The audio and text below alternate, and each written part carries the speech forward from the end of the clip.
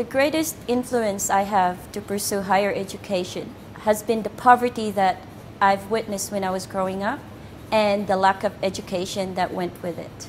To get to a nearest school, you have to walk 15 kilometers or more, and then no medical doctors about. So it wasn't until I was 16 that I saw a doctor.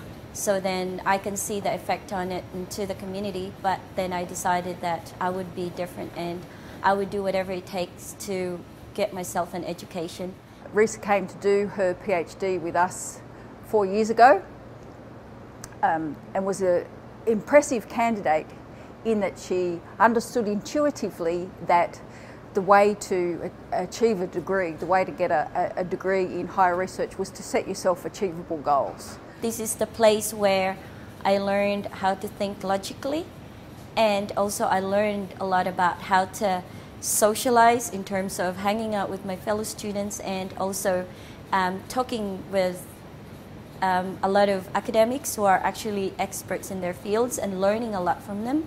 And this is the place where I launched my endeavors to give back to the community, so then that developed my leadership skills.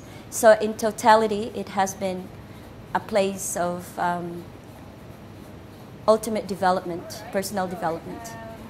One of the nice things about having Rizsa in the lab, though, was that she helped the other students to see that the work that she was doing on the bench on the day, although it was very important, is not just the only thing in the world. So she brought into the lab another dimension to life and helped the other students to see that outreach and contributing to the community and being part of the community and talking about your research in the community is an important part also of being a higher degree student.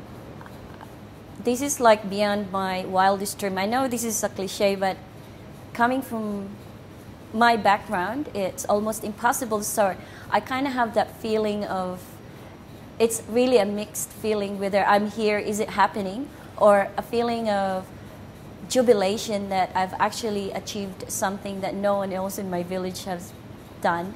And also the sense of hope that now I have the skills and the ability to actually do more out there in the real world.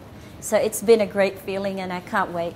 It's always a happy day to see young people going on to the next stage of their lives.